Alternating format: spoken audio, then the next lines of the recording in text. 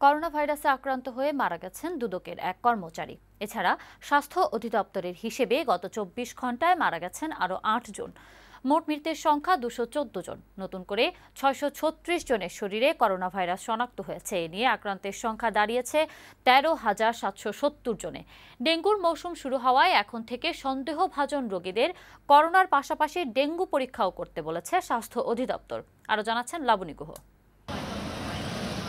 ব্যাপকভাবে সামাজিক সংক্রমণ শুরু হওয়ায় দেশে করোনা আক্রান্ত মানুষের সংখ্যা বাড়ছে। গত কয়েকদিন ধরে প্রতিদিন ৬০০ থেকে ৭০০ নতুন রোগী শনাক্ত হচ্ছেন।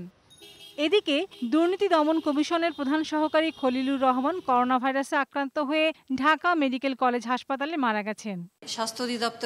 স্বাস্থ্য অধিদপ্তরের নিয়মিত অনলাইন ব্রিফিংয়ে বলা হয়, গত ২৪ ঘন্টায় নতুন করে আক্রান্ত হয়েছেন ৬৩৬ জন। ৩৫টি ল্যাব থেকে ৫,৬৬৫ জনের নমুনা পরীক্ষা করে এই রোগী পাওয়া যায়। একই সময়ে মারা গেছেন ৮ জন, যাদের সবাই পুরুষ। স্বাস্থ্য অধিদপ্তরের অতিরিক্ত মহাপরিচালক অধ্যাপক নাসিমা সুলতানা জানান, এখনও ঢাকা ও নারায়ণগঞ্জে বেশি রোগী পাওয়া যাচ্ছে। আক্রান্তদের ৫৮% ঢাকা মহানগরীর। ঢাকা বিভাগে এই হার ২৩.৭৯%। ঢাকা ডিভিশনের জেলাগুলির মধ্যে নারায়ণগঞ্জে এখনও সর্বাধিক সংখ্যক শনাক্ত ব্যক্তি আছেন। তিনি বলেন, ডেঙ্গুর মৌসুম চলে আসায় এখন সবাইকে সতর্ক থাকতে হবে। জ্বর থাকলে করোনার পাশাপাশি ডেঙ্গুরও পরীক্ষা করাতে হবে। যেহেতু করোনা এবং ডেঙ্গু রোগী উভয়েরই জ্বর থাকে, কোভিড পরীক্ষার পাশাপাশি সন্দেহজনক রোগীকে ডেঙ্গু পরীক্ষা করানোর জন্য অনুরোধ করা হয়েছে।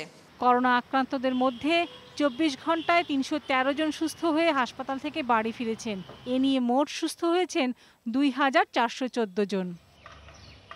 লাবণী গুহ, বৈশাখী সংবাদ, ঢাকা।